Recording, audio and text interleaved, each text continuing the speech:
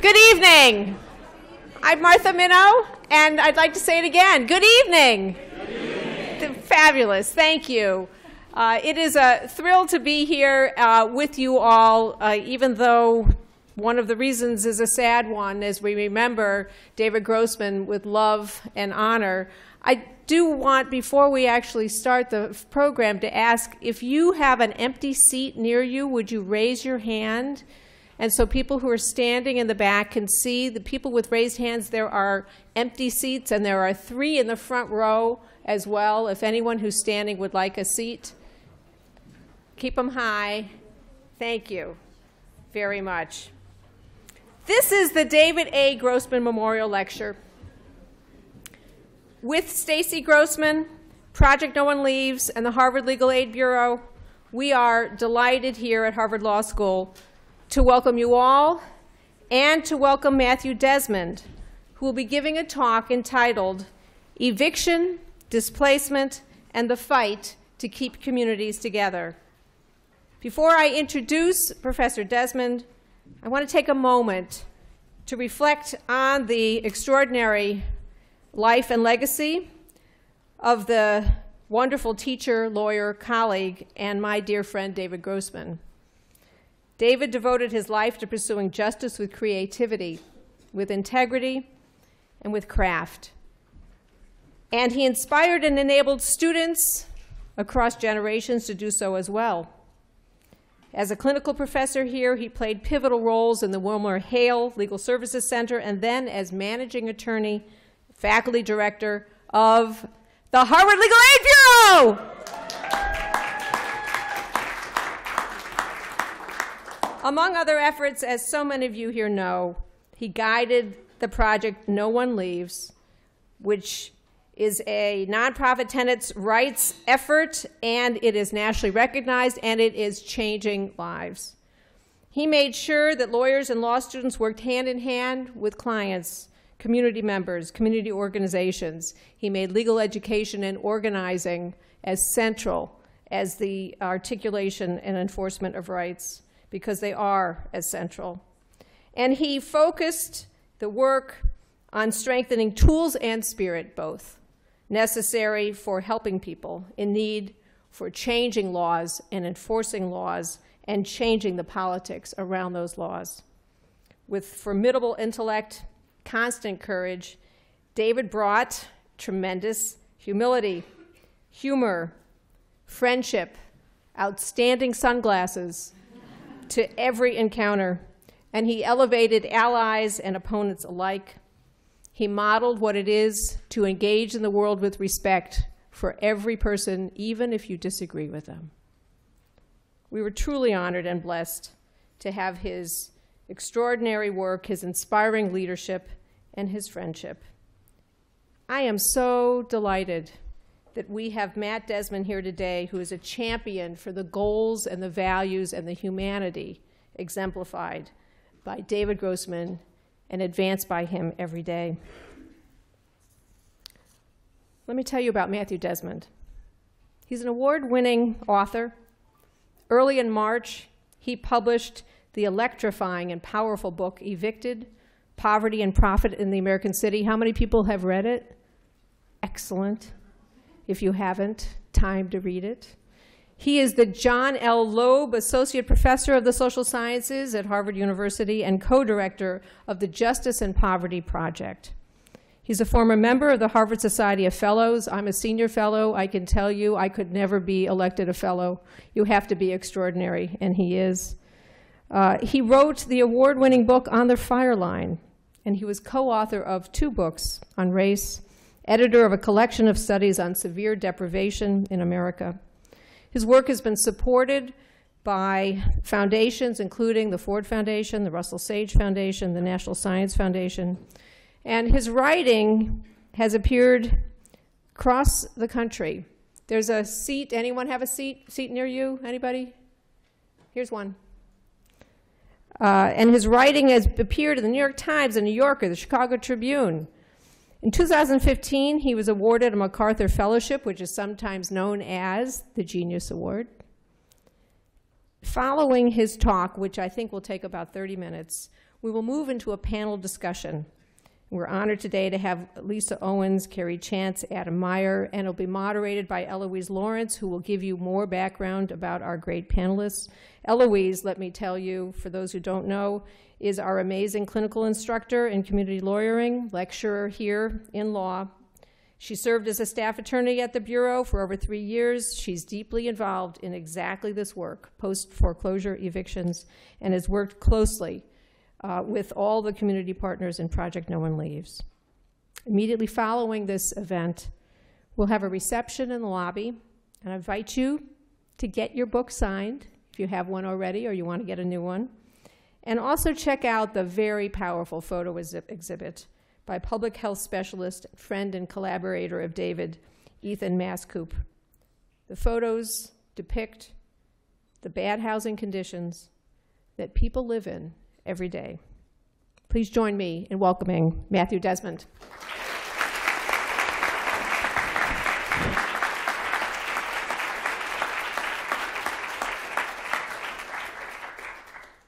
Thank you, Dean Minow, so much. And thank you so much for this invitation. Thank you all for coming out on this kind of cold and nasty day. I know you didn't come out for me. I know you came out because you love Dave. And he touched your life in some way and inspired you, whether it was in your community, synagogue, in your relationships, in your communities, out in Dorchester, Roxbury, or here at Harvard. And he certainly did that in my life, too. This is like the greatest honor of my career, to give a lecture in Dave's memory. And I feel the weight of that and the honor of that. It's the second time that I've given a talk in memory of Dave. The first time was last semester. I teach a class on poverty in America in the Faculty of Arts and Sciences, and I dedicated that class to Dave this semester because Dave taught me that understanding these super complex problems, these pressing problems of our day, requires a lot of us. It requires lawyers and academics, requires folks working out in the communities, and we need to all work together and gather around this table to confront these great issues of poverty and the lack of affordable housing, mass incarceration, lack of justice in some of our communities. Dave taught me that, and I tried to emulate that in our class. So students were introduced not only to cutting-edge research, but they were introduced to folks trying to make ends meet, working minimum wage. They were introduced to folks facing eviction. They were introduced to folks right out of prison, and we asked them questions and engaged with them. And I think that's very much in the spirit and legacy of Dave. And so thank you so much for this amazing honor. And thank you, Dave, for this amazing life. So America is unmatched by any rich democracy for the depth and expanse of its poverty. We're the worst. And that fact has always troubled me and bothered me. I've always thought that was wholly unnecessary. And I wanted to understand the role that housing plays in deepening poverty in our cities. And I thought eviction was a very good kind of glimpse into that. So I started this project the old-fashioned way. I moved into a trailer park on the south side of Milwaukee, Wisconsin. And I rented a trailer there, and I lived there for about 5 months.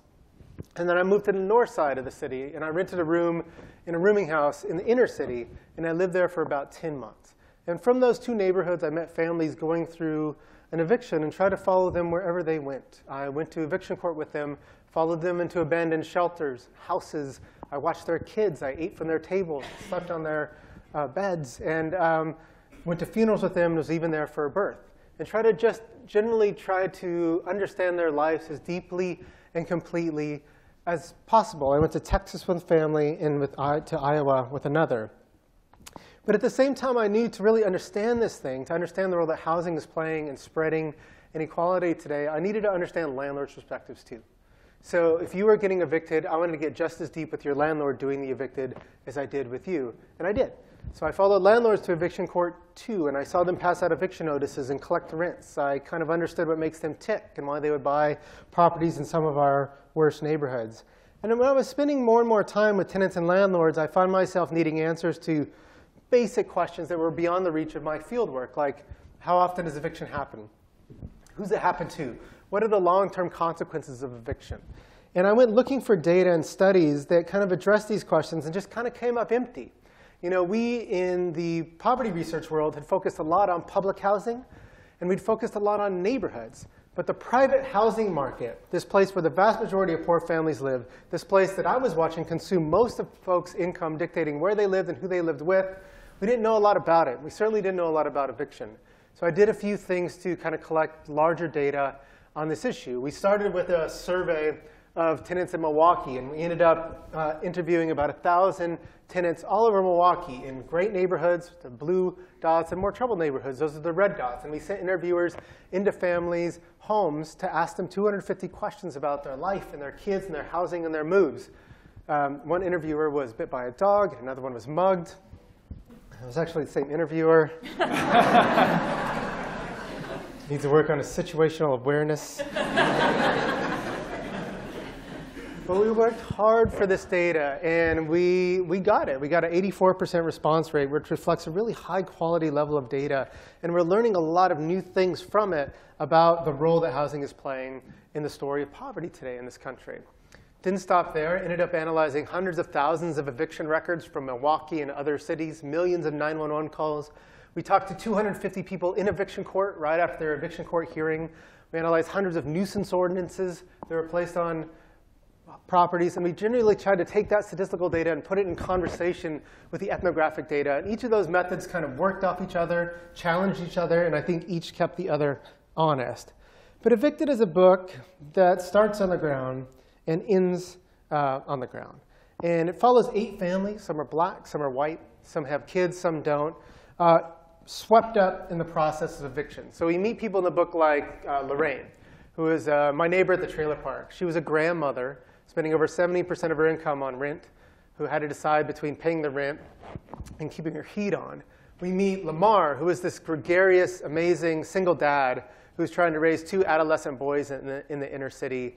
And he was wheelchair bound, and he tried to work off the rent with his landlord when he fell behind, and it didn't work out for him.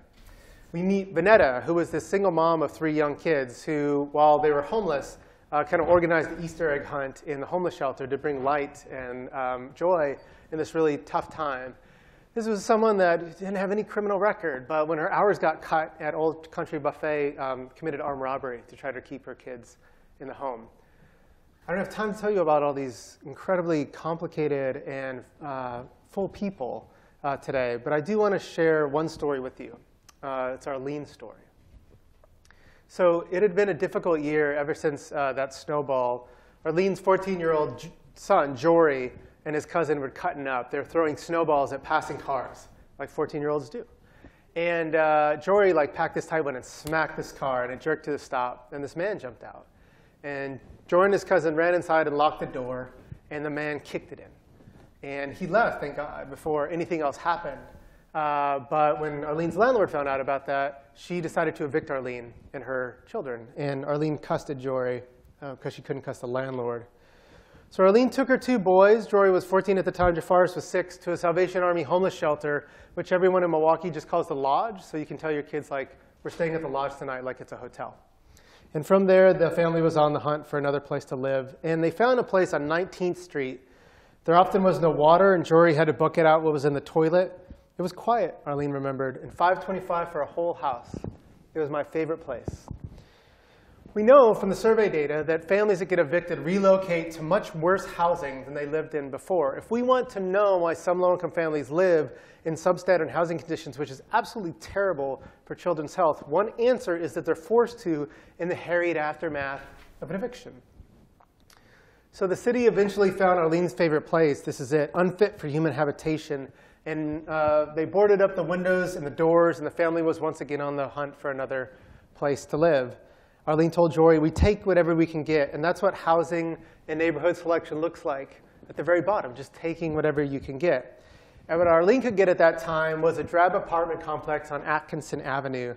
But she soon learned that it was a haven for drug dealers. In fact, the whole block was drug-soaked. It was hot.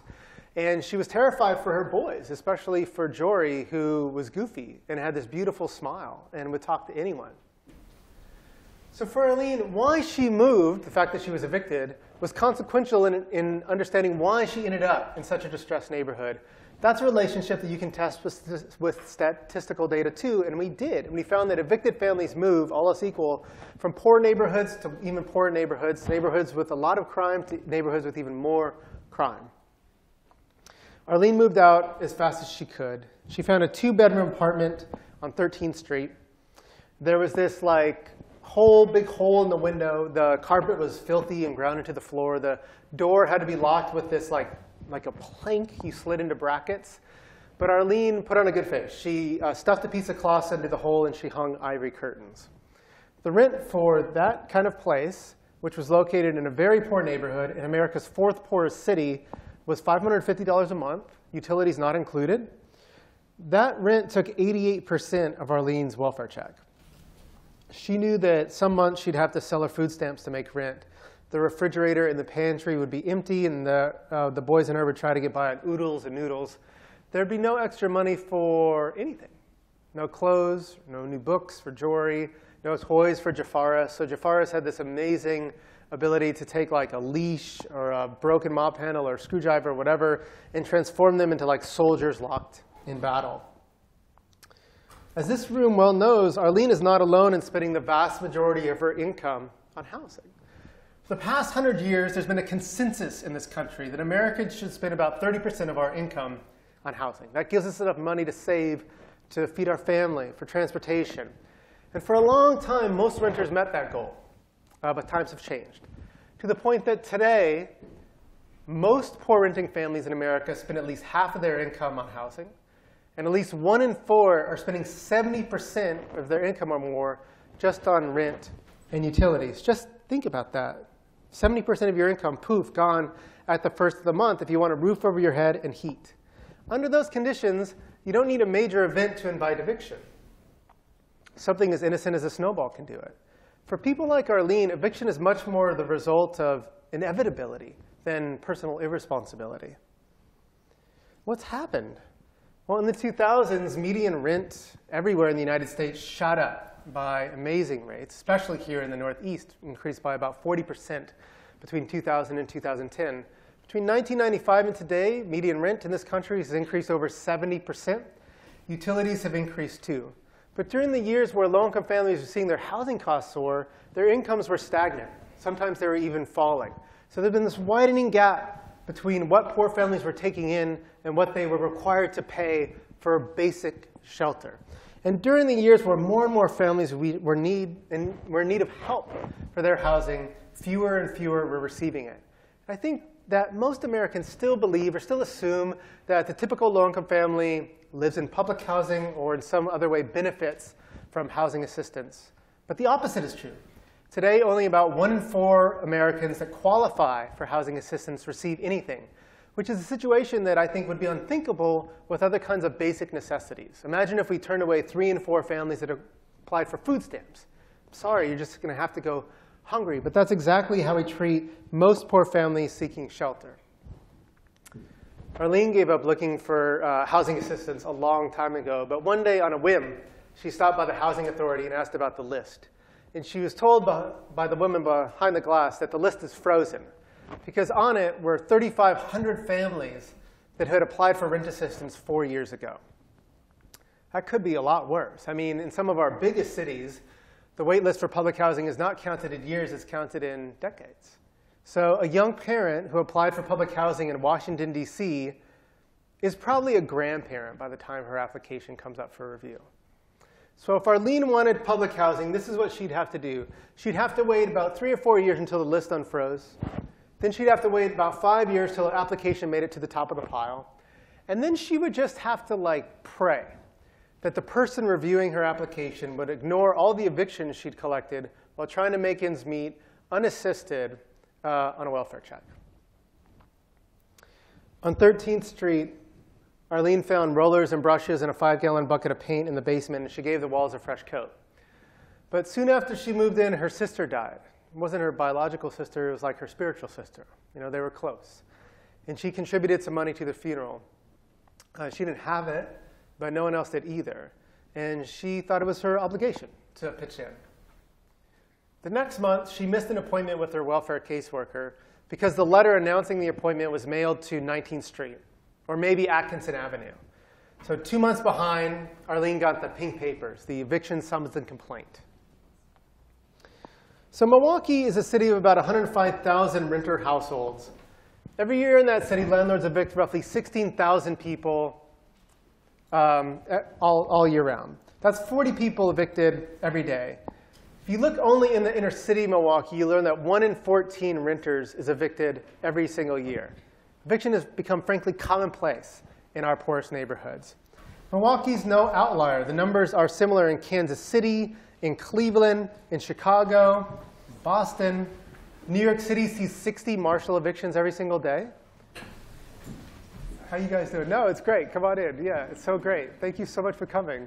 This is the boss from City Life. Yeah. Oh, City Life. I love you guys. Thank you so much for coming.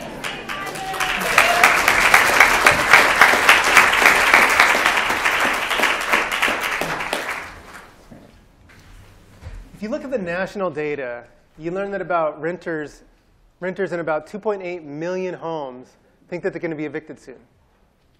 So these numbers, to me, are startling and scary. We should have got a bigger room. Yeah? Yeah. There's a few seats right here.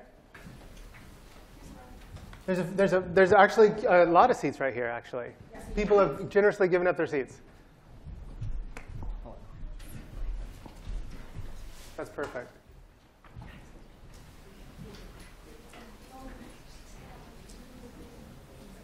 There's like 9 seats here, 10 seats here. Come on down. Come on Yeah. down. Please forgive the interruption. No. I'm Matt. I'm Lisa. So nice to meet you.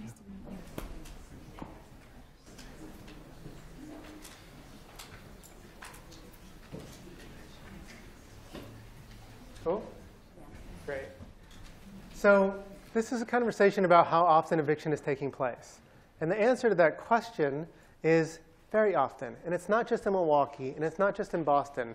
It's in cities in the south and in the north and in the middle of the country. These numbers reflect only formal court-ordered evictions. These are evictions that go through the court. But there are other ways, cheaper and quicker ways, for a landlord to displace a tenant.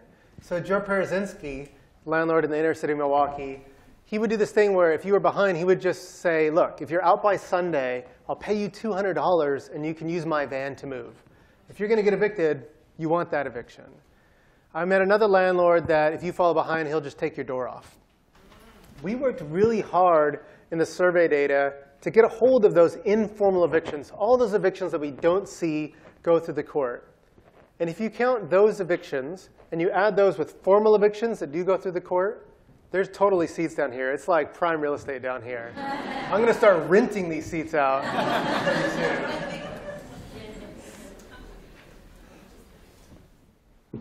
You guys good? You want to do it?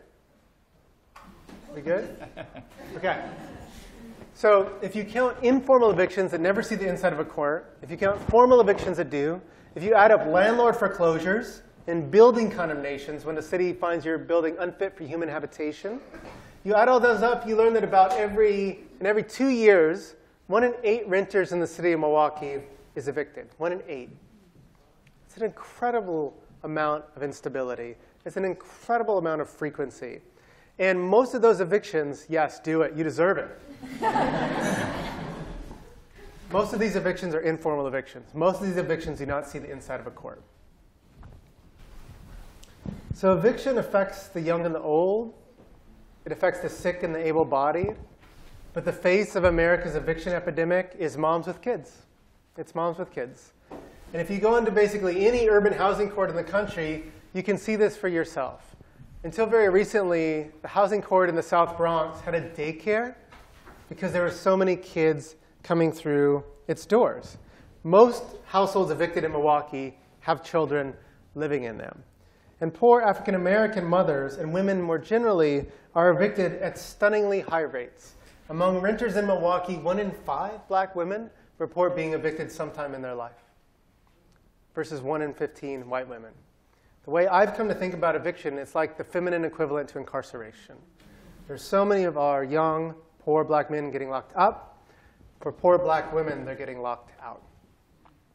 But the lack of affordable housing in our cities and the growing number of Americans paying 50, 60, 70% of our incomes on housing, that's something that's affecting a lot of communities, white and black families, immigrant communities too. Today, 1 in 5 of all renting households in America spends at least half of its income on housing. This is something that's not concentrated in a particular region of the country or a particular community. This is affecting a lot of different folks. So in eviction court, as is court custom, Arlene got 2 extra days to stay in her apartment for each of her 2 dependent children. And those days came and went. And she had to be out by a day in early January. Milwaukee's cold. And this winter was especially cold. The weathermen had been working themselves up. They said that it could be -40 with the wind chill. And there was like this frostbite warning that kept flashing across the screen.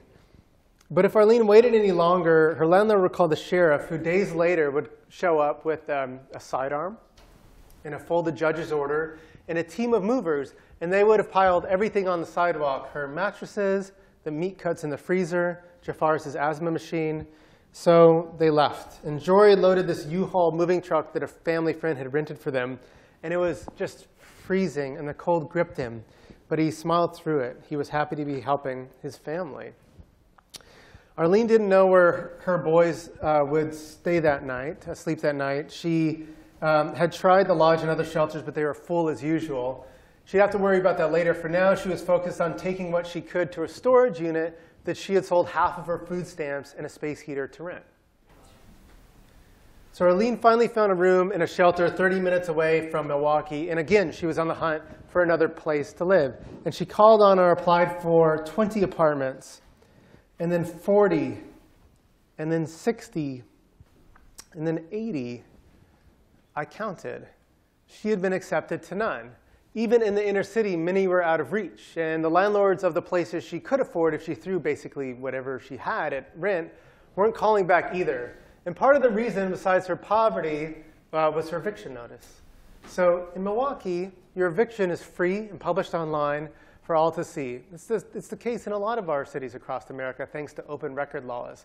And landlords can see your judgment for eviction and how much it's claimed that you are owed through that eviction process. And as this room knows, landlords often reject folks with recent eviction records. And that's the mechanism that explains why families, after their eviction, are pushed into worse housing and into worse neighborhoods. So finally, the 90th landlord Arlene approached said yes, Mr. 90. He had a 1-bedroom apartment for $525. Arlene didn't much consider the place or the conditions of the neighborhood. We take whatever we can get. A house is a house, she told Jory. So 2 months after her eviction court hearing, they moved in. And they moved all the bags up and the boxes up. And after everything was kind of moved in, Arlene just like sat on the floor. And she leaned against this trash bag full of towels. And she just like breathed out. And Jory came and sat next to his mom and pitched his head into her shoulder. And Jafaris came and laid his 6-year-old head on her lap. And they just like stayed like that for a long time. So Arlene got her stuff out of storage. She hung pictures on the wall. She liked things neat, so she wrote a little note to Jory over the sink that said, if you don't clean up after yourself, we're going to have problems. So Jory went to a new school. Jory went to a lot of new schools. Between 7th and 8th grade, Jory went to 5 different schools. It's hard to be 14. And it's hard to be 14 and experience long stretches of homelessness. He started acting out in his new school. And one day, a teacher yelled at him, and he kicked her in the shin and ran home. And when he did that, the teacher didn't call the principal, she called the police. And after officers paid Arlene a visit, her landlord told her she had to go. It's kids. They can prolong the time you're homeless after your eviction, and they sometimes are the reason for your eviction. In fact, when we analyzed the data from 250 people we talked to in eviction court, and we wanted to know what explains why you get evicted and you don't, even though you owe your landlord the exact same amount of money, the big finding we found is kids. If you have kids, the odds of you receiving an eviction judgment triple.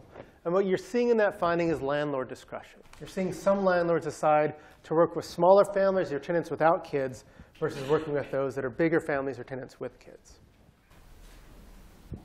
So after that eviction, Arlene kind of started to unravel. It's like I got a curse on me, she told me. It won't stop for nothing.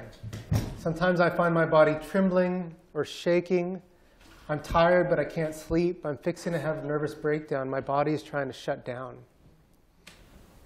I recently published a study that found that mothers, 2 years after their eviction, still experience higher rates of depression. And we know that between 2005 and 2010, suicides attributed to evictions doubled. And those were years where housing costs in many of our cities were going up and up and up. Just my soul is messed up, Arlene told me. I wish my life were different. I wish that when I be an old lady, I can sit back and look at my kids and they be grown and they, become something. And we'll all be together and be laughing. We'll be remembering stuff like this and be laughing at it.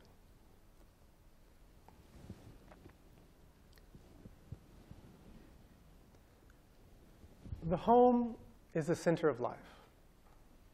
It's the wellspring of personhood.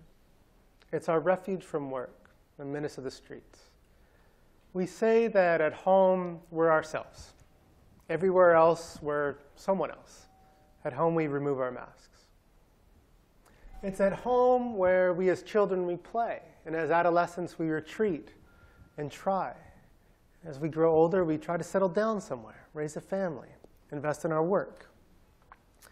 In languages spoken all over the world, the word for home encompasses not just shelter, but warmth, family, the womb.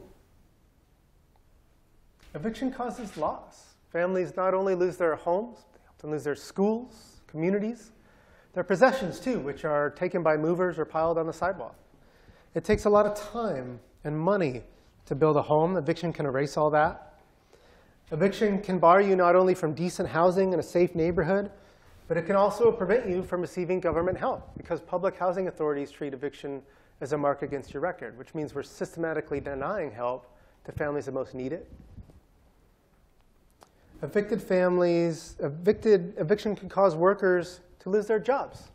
And those of you in this room that have gone through this process know exactly why. It's such a consuming, stressful, drawn-out event. It can cause you to make mistakes at work and eventually lose your footing in the labor market. And then there's the toll eviction takes on your spirit, your mental health.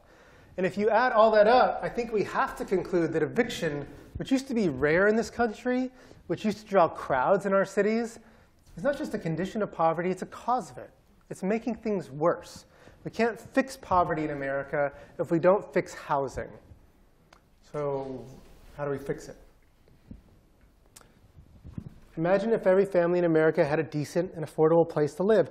If Arlene didn't have to dedicate 88% of her income to rent, she could keep her kids fed and clothed and off the street. Research tells us that when families finally receive a housing voucher, which allows them to pay 30% of their income to rent, when they finally receive a housing voucher after years and years on the waiting list, they do one really consistent thing with their freed-up income. They take it to the grocery store. They buy more food. Their kids become stronger and less anemic. Housing vouchers are a blessing for those who hold them, but the majority of poor families aren't so lucky, and their kids with names like Jory and Jafaris aren't getting enough to eat because the rent eats first. If we can't enjoy the freedoms that America offers without a roof over your head, the freedom to better yourself, to better your children, to invest in your communities, then shouldn't the right to housing be part of what it means to be an American? We've affirmed provision in old age, 12 years of education, and basic nutrition to be the right of every citizen because we've recognized that human dignity and economic mobility depend on the fulfillment of those basic human needs. And it is impossible to argue that housing is not a basic human need. I think housing absolutely should be a right to everyone in this country. And the reason is very simple. Without stable shelter, everything else falls apart. So how can we deliver on that obligation? I think there's good news here. The good news is that we made impressive strides over the generations with respect to housing. Just a few generations ago, slums were teeming in our cities. There are outhouses in the middle of Philadelphia. Poor folks were living without heat and running water. We took on a battle with the slum, and we won. We won. And I'll be the first to tell you that we still have a long way to go. When I lived in the trailer, most of the time I didn't have hot water. And I told the landlord, I'm a writer. I'm going to write about you and your trailer park. So imagine what my neighbors had to deal with. But there's no arguing that we made amazing progress over the generations when it comes to housing quality in our cities. And I'm also heartened by the fact that there are organizations working hard all around this country to prevent family homelessness, to drive down evictions, and to preserve affordable housing. And one thing that we've done with the proceeds from this book is start an organization called Just Shelter that amplifies and shows people that work. So if you live in Boston or in Connecticut or California or Alaska, you can go to this website, justshelter.org, and you can click on your state, and you can see organizations like City Life and get connected with your time and your resources if you want to do that. The fight for affordable housing is often block by block, neighborhood by neighborhood. And this shows like over 600 nonprofit and community organizations that are hard at work on this.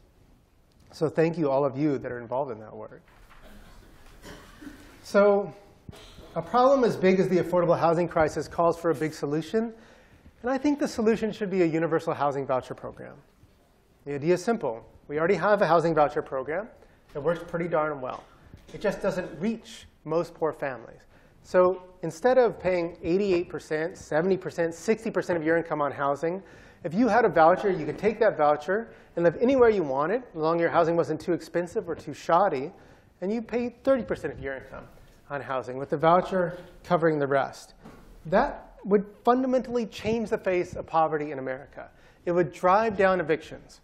It would drive down family homelessness.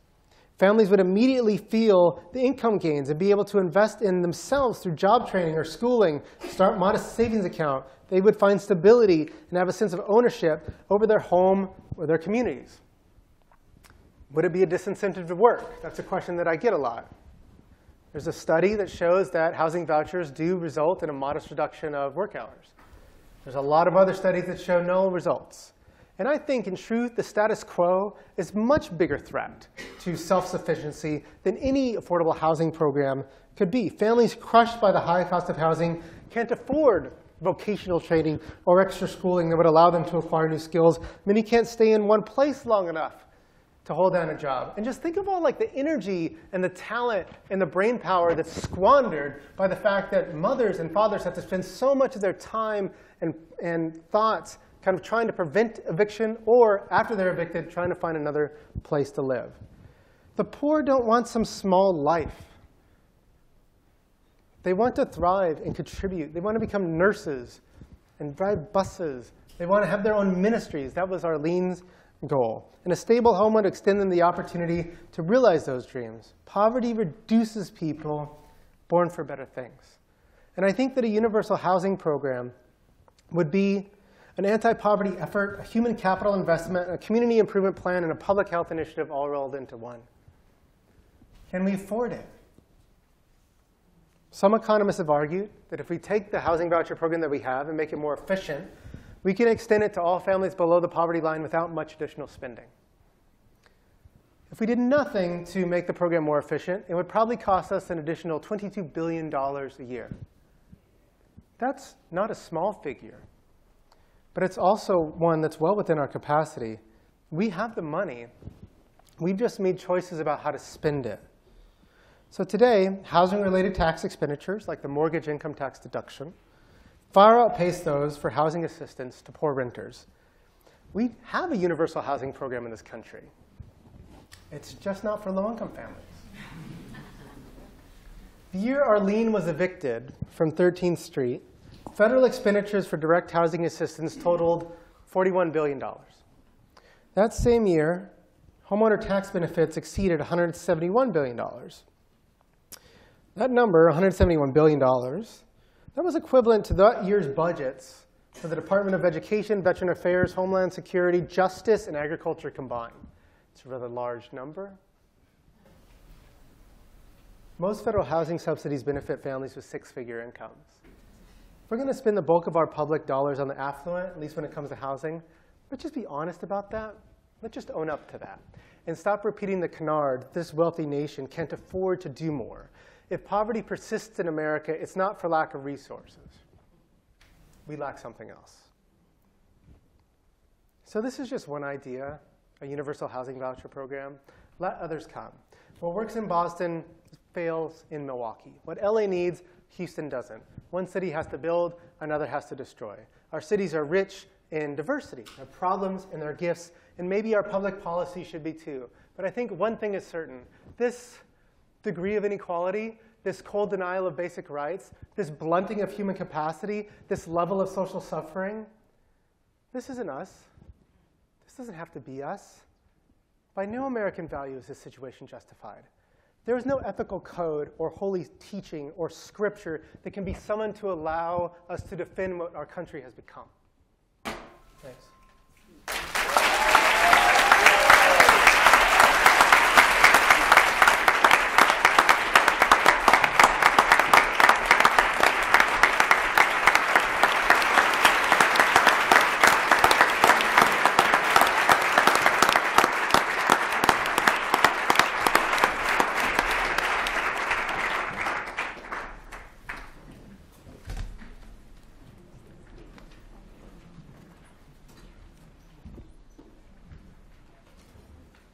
Is that working? Thank you, Matt, for coming today to honor Dave Grossman and to share your work that is changing the national conversation about a problem that has long existed in the shadows. Every time I open a newspaper or turn on the radio these days, I feel like I hear your voice, and I wonder how you're keeping up the pace. But I am so glad. I am so glad that this conversation is finally happening. While it is a problem that many in this audience have experienced firsthand as tenants or as former owners in foreclosed properties, or observed and borne witness to as legal services attorneys or social workers, the general public and the media have not, until recently, focused on this critical issue of eviction and displacement that your book so aptly exposes as a cause of poverty, not just as a result. As Dean Minot said, my name is Eloise Lawrence, and I'm a clinical instructor at the Harvard Legal Aid Bureau, and I had the tremendous honor of working with David Grossman. It was actually for Dave, but he would never have agreed to that pronoun, so I'll say with. But in particular, Dave and I worked together with many in this room on the project No One Leaves, which was a response to the foreclosure crisis, a response that employed what we call the sword and shield model. The sword is collective action, and the shield is the legal defense in eviction court mostly that we use to keep people in their homes and stabilize communities. I'm sure Adam Myers, who's on the end, who was a student leader in the effort, and Lisa Owens, the director of City Life Vida Urbana, the sword side of the equation, will also discuss the model and the project. But Dave was a man of action and advocacy, and he would not have wanted us to waste this moment of awareness, created in no small part by Matt's book, about displacement and eviction, the problem that Dave spent most of his career working to combat. He would not wanted us to waste this precious moment. No, he would have wanted us to ask the question, what are we doing to use this moment to change the reality on the ground for low-income families and communities? And this is why we today, at Project No One Leaves and the Harvard Legal Aid Bureau, have asked these three wonderful people to come and talk to us today about the work that they are doing in their communities and what they have witnessed, which is similar and different from what Matt described in Milwaukee, but is equally important. Because as Matt said, the solutions that may work in Milwaukee and San Francisco and Boston may be different, but we need to try them all. So first, let me introduce, I want to introduce Lisa Owens, who may have been a little late tonight, but is once again, it's an example of the spirit of city life. Because I gather that the reason that they were a little delayed was because they had a bus coming from Jamaica Plain, and there were a few members who were a little late. And so the bus had left, but it came back. because in Project No One Leaves, no one gets left.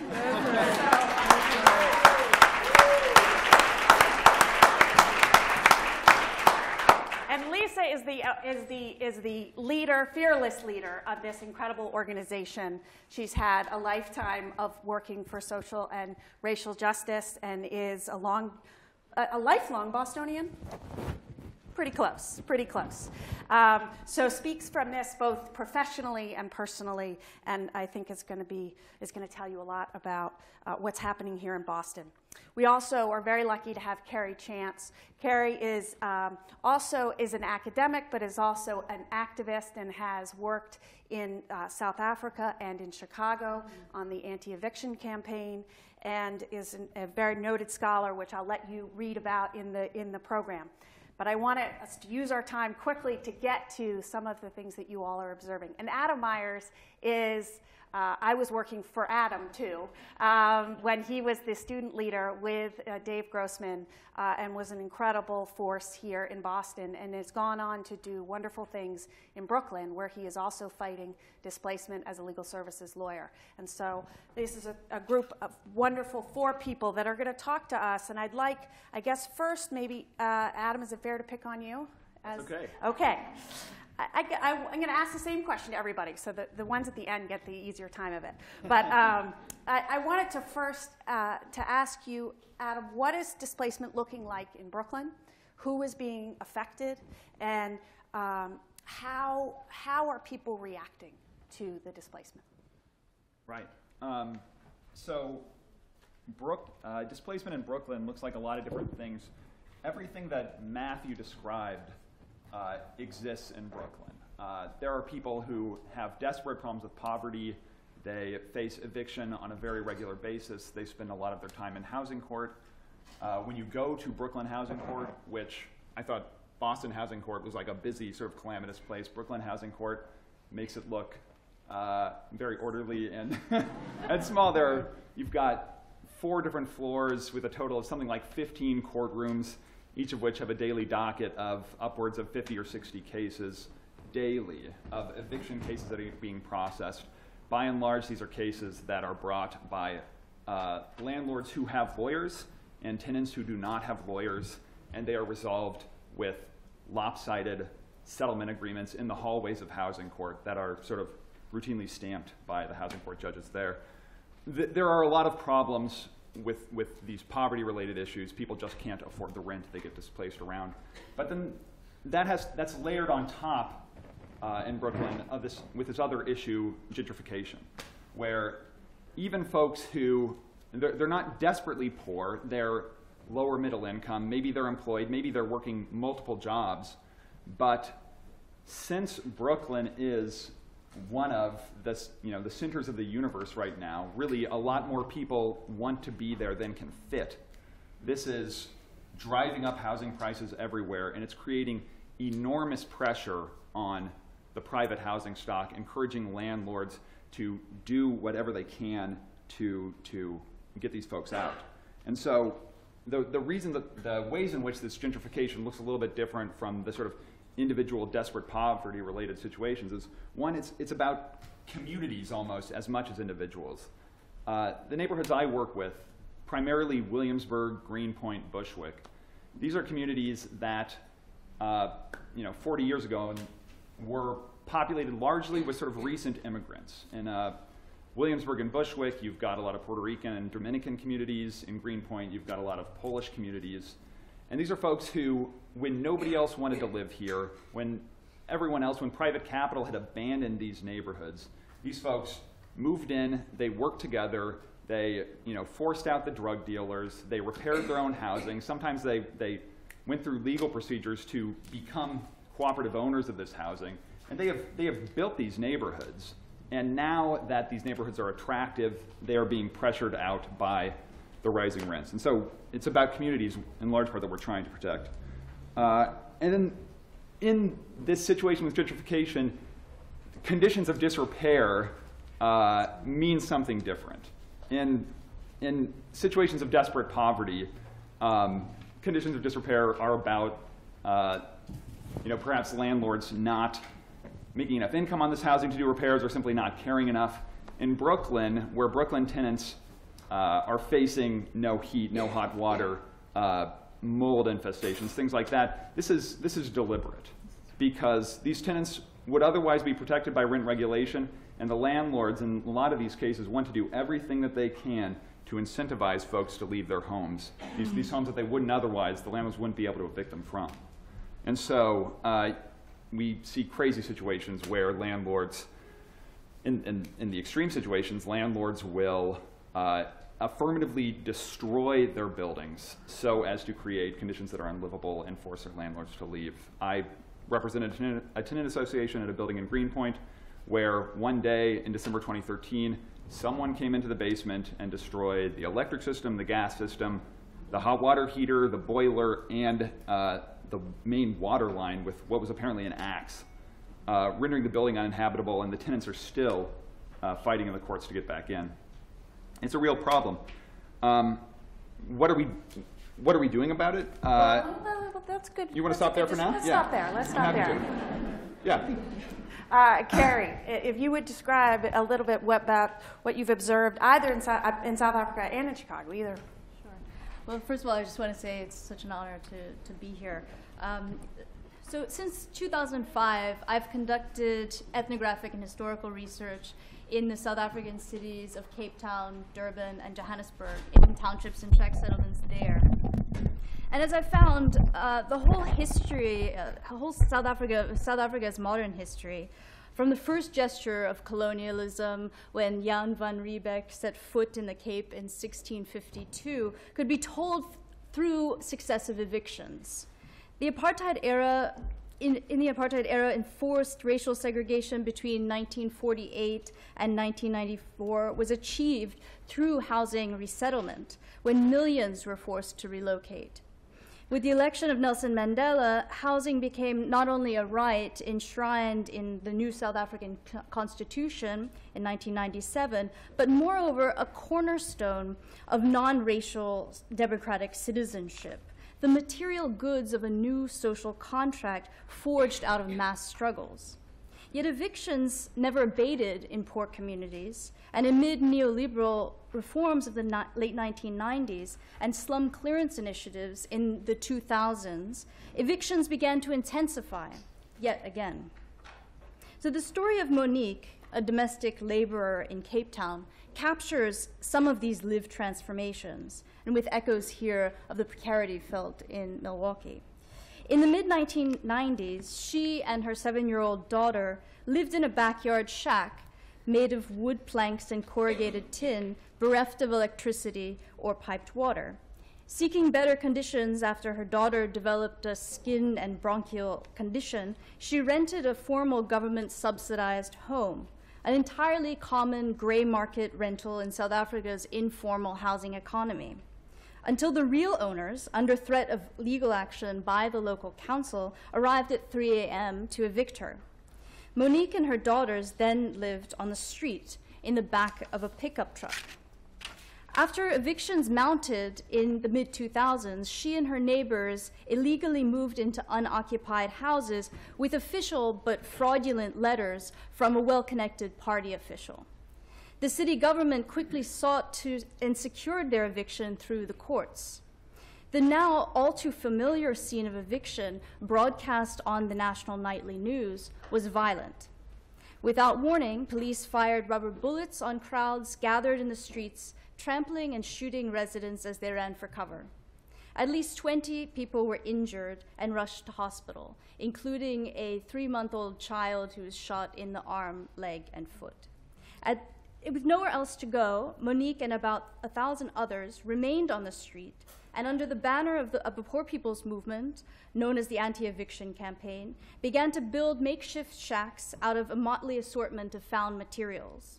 As they waited for their appeal, they staged a 2-year-long land occupation and protest. As the story suggests, residents in South Africa and the United States are finding themselves at the tail end of very similar global processes.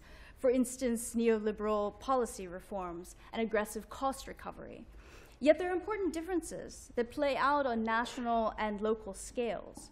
Notably that South Africa in South Africa, the primary interlocutor, the agents evicting you, appearing in court, and yes, profiting, tends to be nested within the state. Whereas in the US, it tends to be within the banks or corporations. So I hope as we go forward in talking about evictions in these multiple contexts, we attend to these different scales and similarities and differences. Thanks, Kerry. Lisa. Sure. So I speak softly, so let me know if you can't hear me. So I also want to just formally say thank you to HLab and to Project No One Leaves, and most especially thank you to Matthew Desmond for creating the space for this national conversation on eviction and displacement. As you heard, my name is Lisa Owens, and I'm with City Life Vida Urbana. We are part of a larger national grassroots movement of affected tenants and homeowners and former homeowners fighting to curb this epidemic of displacement that we see affecting, again, tenants and homeowners and former homeowners throughout the greater Boston area. And, you know, I think what I wanted, so first I want to say that that I found myself nodding my head a lot as I hear about the Brooklyn situation. There are so many parallels between what we hear is happening in Brooklyn and what we see in Boston. So perhaps it's good to just give ourselves some context. Boston, you know, by this point, we have all heard or read the studies that talk about Boston being, you know, one of the most gentrifying cities in the country. We've heard or read about the studies that talk about Boston being one of the most unequitable places in terms of income inequality in the city, in the country. There are some interesting statistics that talk about the gap between, you know, the top earners and the bottom earners. You know, something like 5%. The top 5% of income earners in Boston make over 15 times the bottom 20%. I mean, this is the context that we find ourselves in Boston. Stagnant wages, housing cost burden. You know, so this is a city. Boston is a city of renters. Over 68% of Boston residents are renters, and overwhelmingly people of color. 70% of people of communities of color in Boston are either housing cost burden, paying more than 30% of their incomes on rent, or severely housing cost burden, paying more than 50% of their income in rent. So we see. So there's that piece of the context, and then we are experiencing a major development boom in Boston. Boston is a very attractive place to live, and we see this resegregating of the city. So in addition, so first of all, Boston is a very difficult place to rent if you're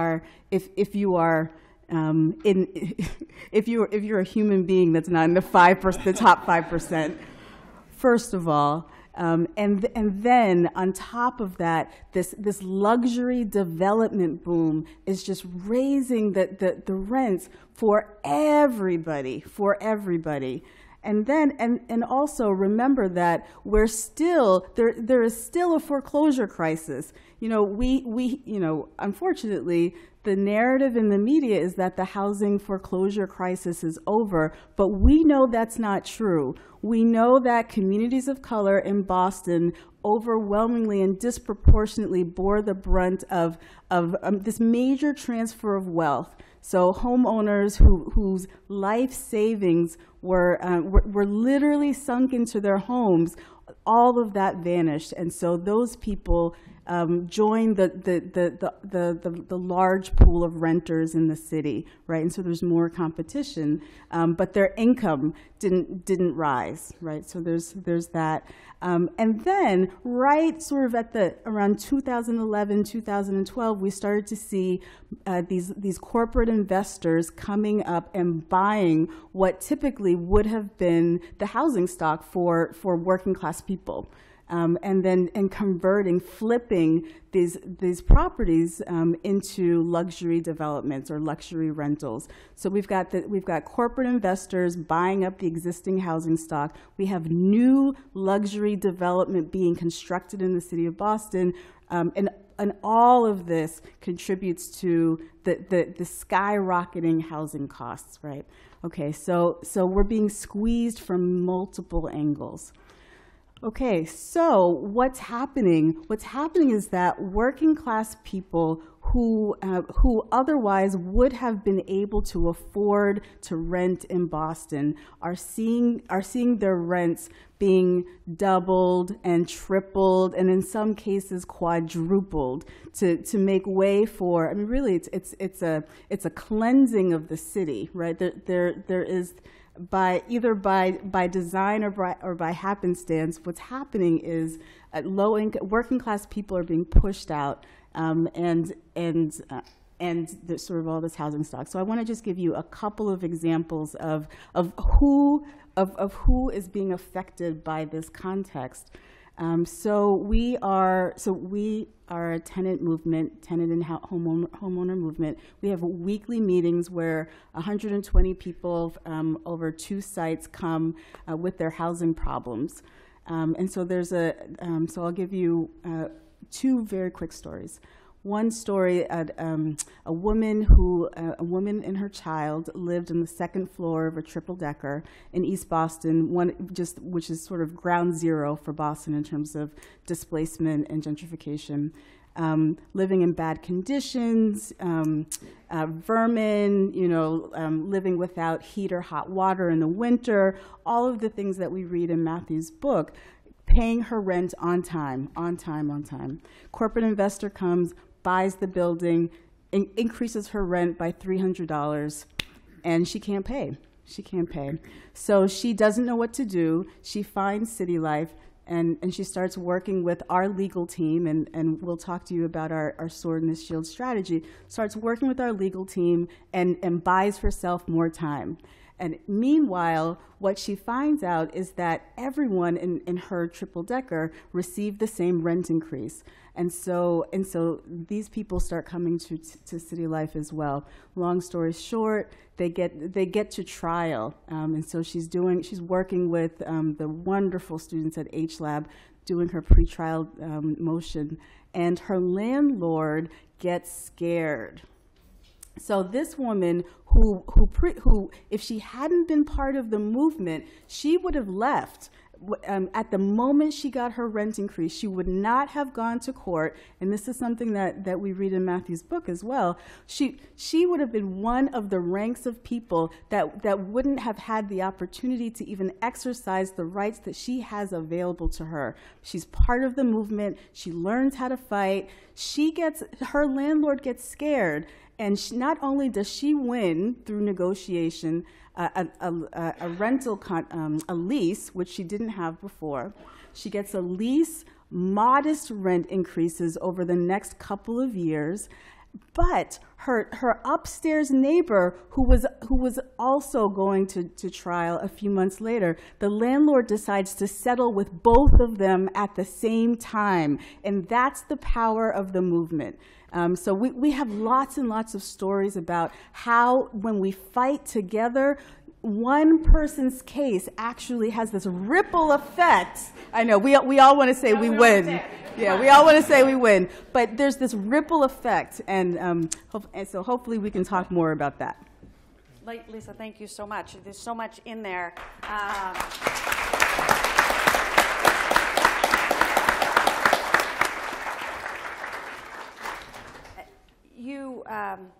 One of the issues, obviously, that Matt highlights and that you have just discussed is the disproportionate effect that this is having having on people of color, and how it plays out. I mean, I was very struck in Matt's book about the story of Ned and Pam and how that played out very differently than it did for Crystal and Annetta. Do you, Matt, are you willing to talk a little bit about sort of how you came to understand how something like your solution would address that fundamental problem, that fundamental, the racial injustice that is so a part of our housing system and a part of our society, and how a solution like yours would address what seems so deep, at least as the way you described it and in the work that Lisa and Adam and Kerry do? Yeah, so one thing that that I learned was that if you look on the law, the law books in Milwaukee, and we look at the protections that renters are afforded, I think many of us would say those are pretty good. You know, like you can withhold rent if your landlord has certain housing issues, and you don't even have to put it in escrow. You can just straight keep it. But you have to be in a position where you're not going to ask your landlord for a favor, you know, because you're entering into an adversarial relationship with your landlord. Now, if you're someone like Arlene, paying 80% of your income to rent, you're going to have to ask your landlord for a favor one of these months. And a lot of tenants move in behind from day one. So if your landlord asks you to pay first month, last month's rent security, that's kind of impossible for someone like Arlene. So you're behind on move-in day. Mm-hmm. And those rights afforded you kind of dissolve because they literally cost money. It's not legal for landlords to retaliate if you call a building inspector, but as you guys know, like you can evict someone at any time for non-payment of rent. And a lot of landlords are just more prone to if you do make that call. So I think that especially for a context like this, where a lot of us care about the law and what the law can do to address these issues, one kind of answer is, you know, unless we fix that underlying problem of affordable housing, the lack of affordable housing, it's going to be really hard to allow folks to realize their rights. Yeah. Adam, I know in New York that they are increasing legal services dramatically. Is that having an effect in ensuring that some of these rights, which are on paper, say in Milwaukee, are actually being enforced in New York? It's a good question. So Eloise was referring to one component of the City of New York's sort of sweeping plan to try to address this disastrous problem of housing unaffordability in New York City. Among the other components to this are sort of systematic rezonings of different neighborhoods in New York City so as to allow more development of housing, and then trying to sort of tack onto that private for-profit development a requirement that some of that housing be affordable to some people if you're going to build. And so that's what the base of the program is. And then in an attempt to sort of smooth things out with housing advocates, one of the additional things that was thrown in was this big pot of funding for more lawyers to serve these areas that are going to be rezoned so that these folks can defend their housing rights. That is still being rolled out. Folks are still being hired, and the rezonings in these areas aren't even passed. So it's going to be interesting to see how the funding for lawyers and the timeline for the development that's going to speed up the displacement line up. I don't think anybody knows the answer to that question. As a general rule, having lawyers in Brooklyn Housing Court is an immense help. Lawyer can tell you what your rights are. A lawyer knows the process of housing court, and if what you need is time to sort of get your finances in order or wait for your tax refund or whatever, a lawyer knows the process well enough to get you time in your housing court eviction case. But funding for legal services doesn't fundamentally solve these problems where just the tenants don't have the necessary substantive rights. And so what I mean by that is that in one of these areas that's being rezoned, that is part of the area I work in, East New York, in this neighborhood on the east side of Brooklyn, that's going to be rezoned. A lot of new housing is going to be built up, and so a lot of lawyers are sort of flooding in to try to make sure that folks don't get displaced. The problem is folks in those areas oftentimes live in housing that, as opposed to other areas of New York, housing that is unregulated. These are smaller buildings, often they're 1 or 2 family homes. A lot of folks live in illegal basement units. And these folks just don't have fundamental protections. Their landlords are still if they don't have a lease, their landlord is allowed to evict them for any reason or for no reason at all. And so a lawyer who's involved there can make sure that you got sort of the papers right and can make sure that we get everything that we can out of this case, but they can't effect for you the right to stay there indefinitely if you don't otherwise have that right. And so that's a problem that this funding for legal services has not yet solved. Right, which goes back to Matt's suggestion of making it a right, which actually makes me think of, Kerry, when you mentioned that in South Africa after apartheid that housing is a right in the South African Constitution. How have you seen that play out in reality? Yeah, it is a really important difference between the U.S. context and the South African context, and I've seen this play out in anti-eviction campaign struggles, Cape Town versus Chicago. I mean, it's enshrined in Section 26 of the Constitution, which ensures that that there's a progressive realization of housing rights. There's also a host of new legislation that it was taken up in the post-apartheid period to protect against arbitrary evictions. So the Prevention of Illegal Evictions Act, for instance, is often invoked. I mean, what's been happening is that activists are newly able to use the formerly desegregated courts as a political terrain, as a political instrument. So the activist movements that I work with, the anti-eviction campaign, Abahlale Basam Jandola, the South African Shack Builders movement, tend to take three approaches. They say that we need to take an approach on one hand on the streets, so deploying activists in a variety of ways that might include mass actions, that might include eviction blockades, that might include mass meetings and events of that kind. Also, the second approach is through the courts, so taking the state to court in a variety of ways. There might be civil trials, there's new experiments in tort law, there's instances of taking landlords to court, trying again in similar ways to draw out the process of eviction. And then thirdly, taking up the media as a tactical terrain. So in this instance, activists are having press releases, they're meeting with journalists, they're also developing their own media technologies and techniques, so having websites, communicating with activists across the globe through internet-enabled cell phones and so on. Yeah. Amazing. Mm-hmm. Lisa, that sounds a lot like City Life. Do you want to describe sort of what City Life does when we fail in court, which happens a lot? What collective action and what does the sword do? Great. So the sword and the shield model is the very skillful pairing of direct action organizing, public protest of all kinds, with some really creative legal work from with our legal partners at HLab and Greater Boston Legal Center Services. So all of this is in the service of our long-term vision, which is both defensive and offensive, you might say. So defensively, we are fighting to stay in our homes, one home at a time, one building at a time, and we use a variety of methods from vigils and standouts in front of people's homes, marches to management companies, to eviction blockades, to media stories, to demanding that our city officials, our elected and public officials, stand on the side, stand with the tenants and with the former homeowners instead of with developers and other entities that would profit off of our displacement. So the sword really is building a grassroots movement to take power so that we can defensively stay in our homes. And that is only possible because we have such wonderful activist lawyers in GBLS and with HLab.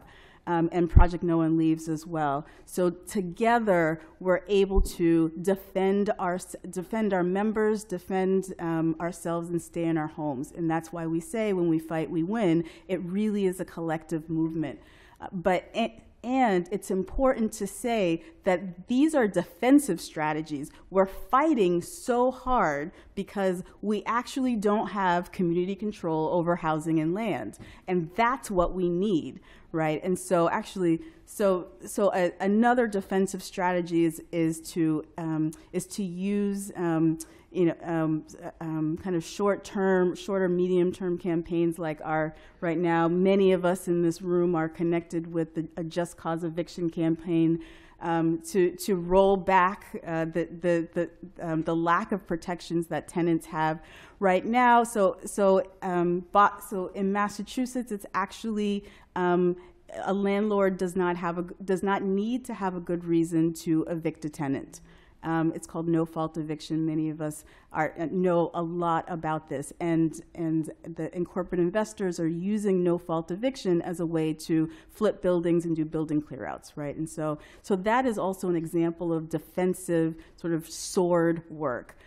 But it's very important also to remember that we are building power for community control over housing and land, and connecting that with changing governance structures so that tenants and homeowners and former homeowners actually have real decision-making power over what gets built in our neighborhood, what affordability metrics are used when we're talking about developing and preserving affordable housing, and how resources are used to build and preserve affordable housing, and making sure that the priorities of people in the neighborhoods in the city, working class, low income people, that our priorities are put first. And so those are some offensive strategies that we use, and there are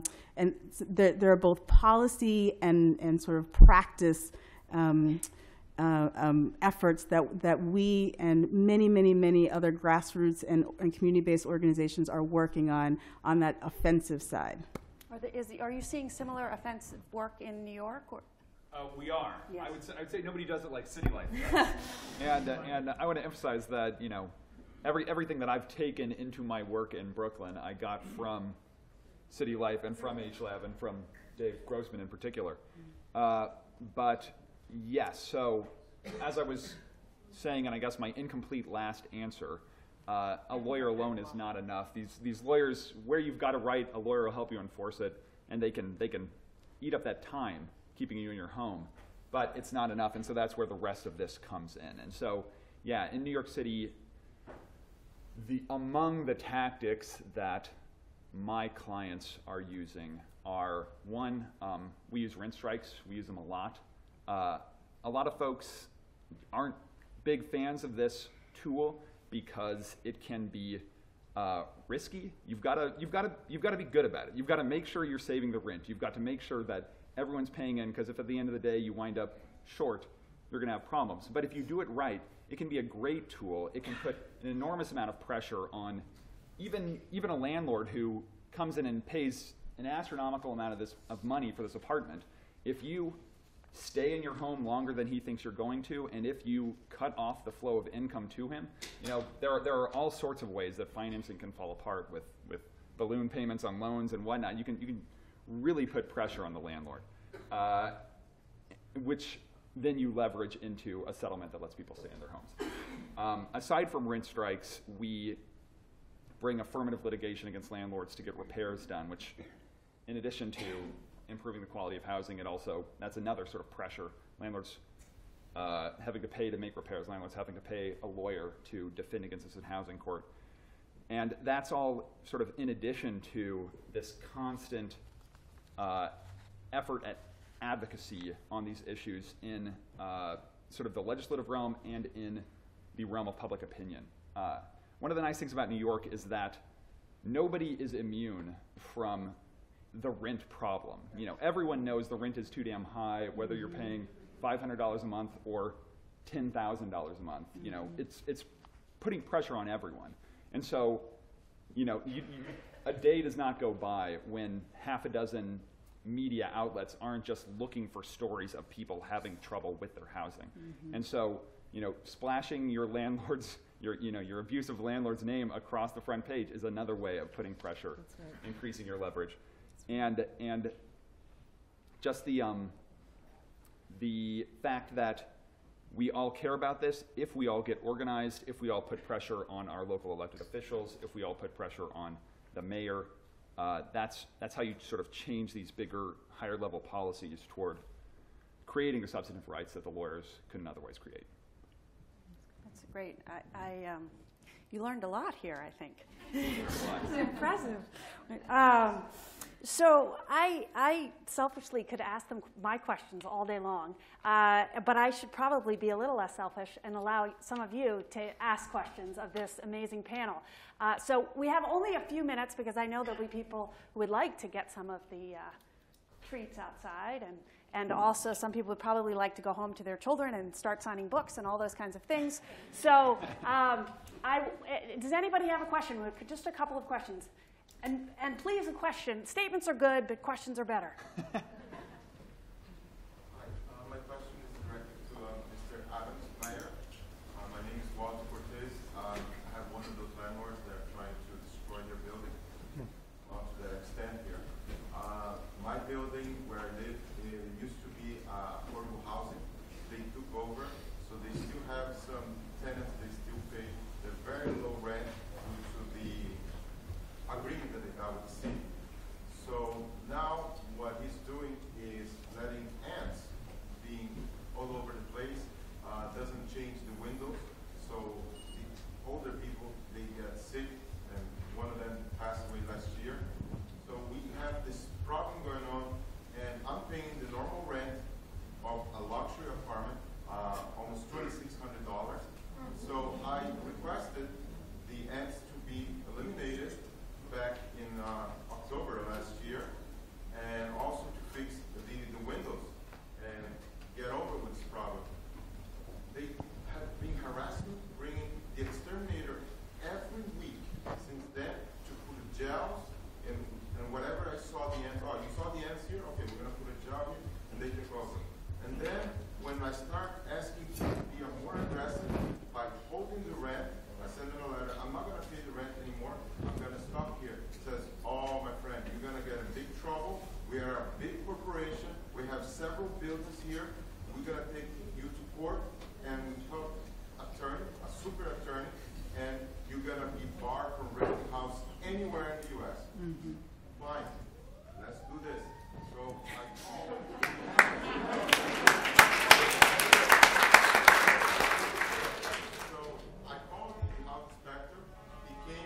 December the 30th, 5 minutes after their inspector was in my apartment and didn't see any ants.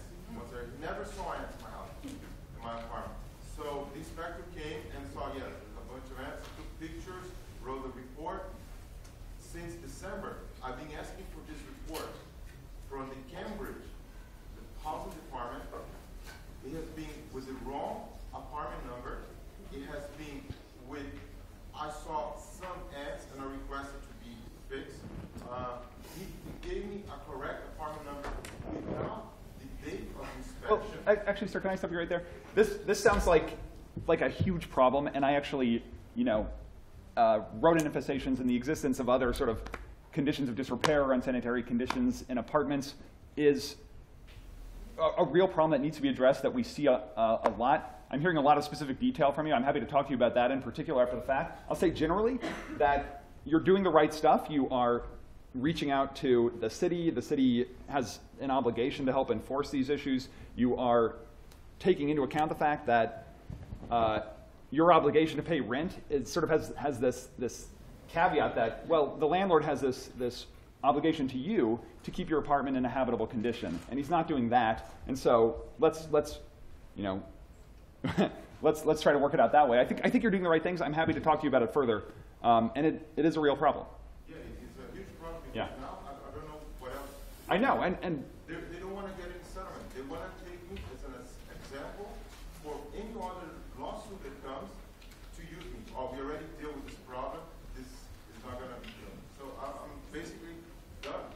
My trial is coming up this week, and I don't know what to do. I can't. Talk to Adam. That's the answer, I think. And the other half of the answer is talk to other tenants in your building, get organized. There's power in numbers, as you've been hearing from Lisa. Go to City Life. Absolutely. Anybody else have a question? Yes. Sure. Thank you all so much. I want to direct this question at Adam and Lisa. A lot of what I'm hearing on the panel is I think an appropriate indictment, like the big glass boxes that are coming up to the luxury houses in otherwise low-income neighborhoods, driving up the rent. And you hear that a lot. And now I'm starting to hear or read like this counter argument coming out from academics of like, no, that's actually the solution. That like the issue in places like Brooklyn or East Boston is that there's just not enough housing, and that the rich people are going into the places where otherwise low-income or middle-income people would be going. And it doesn't seem like what you guys are saying on the ground is actually what they're saying is borne out on the ground. How do you respond to that counter-argument that's coming out now? I want to hear Lisa's answer. Yeah. So we hear the supply side argument a lot from developers, right? And anyone who has lived in the city for the past 20 years or has worked in the city, particularly housing advocates, know that is just, it's literally not borne out by experience. It is that, our simple response is, well, show me when that has happened in Boston. Show me when it has happened that luxury development has actually lowered prices in and around the neighborhoods. We'd like to know. It has never happened.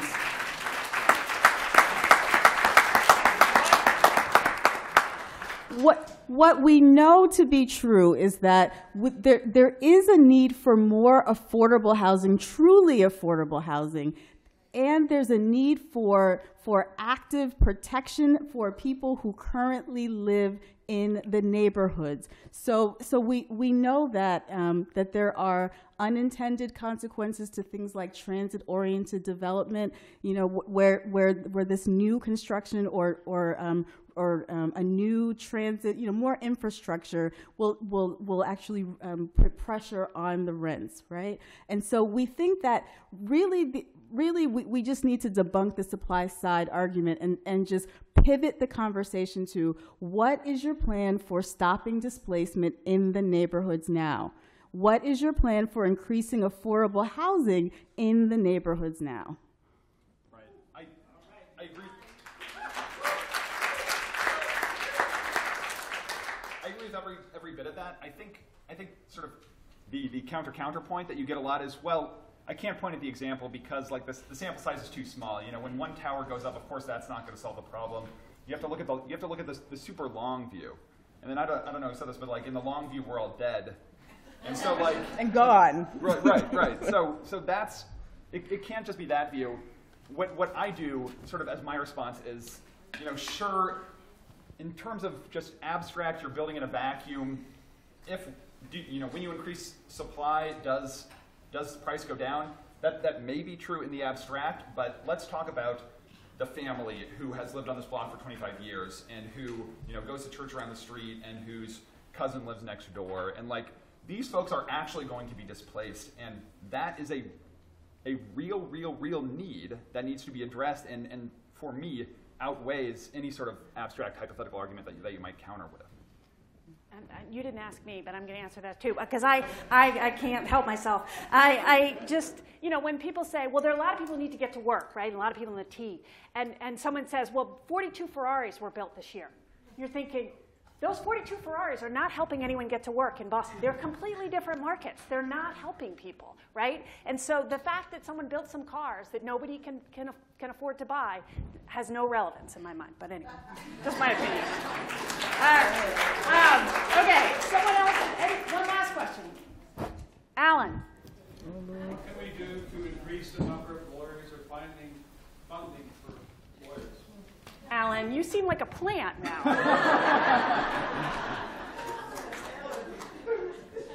I don't know. I don't know either.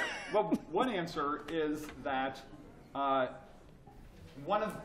in addition to having this lecture, another way that we're all remembering Dave's memory is with the David Abraham Grossman Fund, which is a not-for-profit.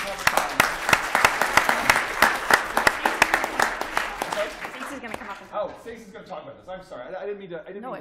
To step on Stacey's comment, but that's going to be one answer. This is going to be a fund that is going to fund fellowships for lawyers to go and do this work. Yeah, that's great. That's a great So way to before end. Stacey comes up here, I just want to take 1 minute to recognize the sponsors of this event, Dean Minow and her office, the Harvard Legal Aid Bureau, and Project No One Leaves, especially its co-chairs, Stanford Fraser and Sophie Elsner. Please stand up. Stand up. Woo!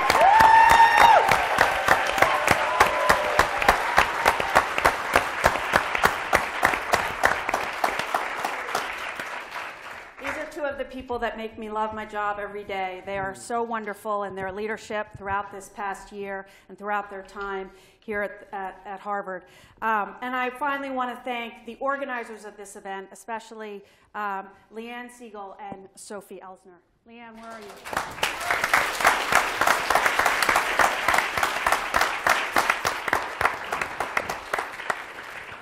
Leanne's amazing. I don't know where she came from, but she's amazing. She doesn't go to Harvard Law School, but she's like this gift from God, so thank you so much.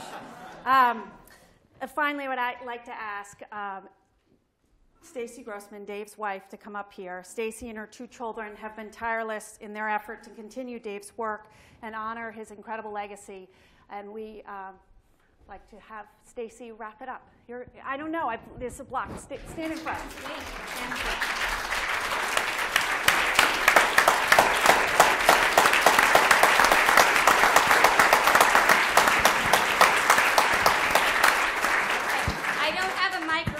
So I'm going to project as loud. Oh, good. Perfect. Thank you. Close to you? Yes. Okay. Lev, Shana, and I are deeply appreciative to Dean Minow, the members of Project No One Leaves, Esme Caramello, and to the students, faculty, and staff of the Harvard Legal Aid Bureau for organizing this memorial lecture and panel discussion that speaks so emphatically to the issues our beloved David was so passionate about. Tonight's discourse extends David's narrative and amplifies his professional legacy's plea for equity and fair practices in the housing market. Thank you. We are also especially grateful to tonight's keynote speaker, Professor Matt Desmond, for sharing his important research about evictions and displacement. Matt, your work and your voice have ignited a national dialogue about this decade-long, eviscerating housing crisis. I know David would be celebrating your efforts and be thankful for the level of engagement about displacement your book has generated. It is my greatest hope that this engagement will intensify and bring about humane and equitable solutions to our nation's eviction epidemic. I would also like to extend my sincerest gratitude to Eloise Lawrence, Adam Myers, Lisa Owens Pinto, and Kerry Chance for lending their expert voices to this conversation. I am in awe and deeply humbled by your tenacity and moral endurance. Your legal and social activist efforts have provided empowerment and hope to many. You are staving off evictions and preserving neighborhoods and communities. Thank you.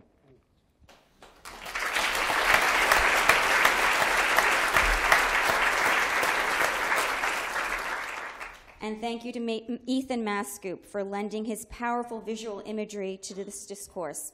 I hope you enjoy it.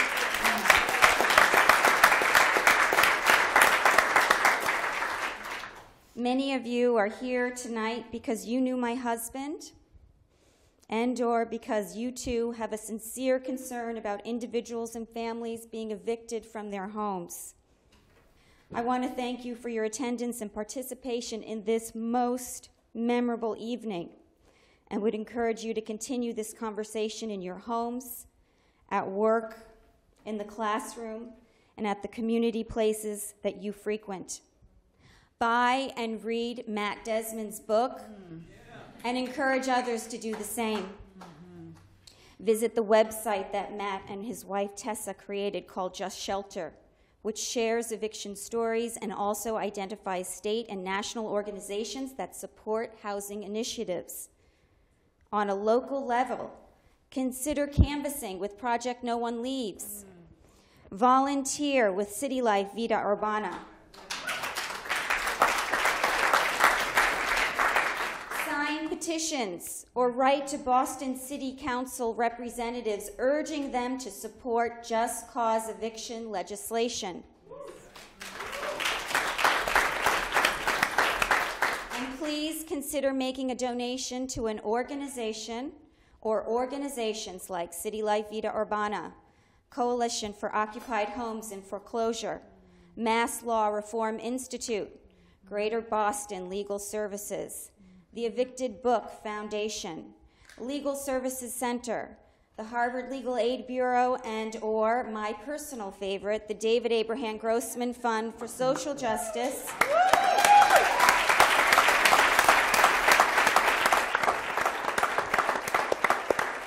These organizations and many more are cumulatively fighting to change housing laws, keep people in their homes, and are dedicated to realizing a future where safe, healthy, affordable housing is abundant in neighborhoods where there is an urgent need. Let's continue to expand the circle of knowledge around this very important issue. Let's invite all those that we can to join us in this struggle. And let's fix this very broken aspect of our humanity.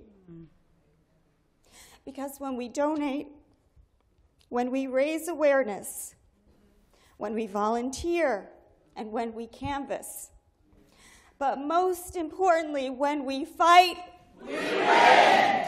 Thank you.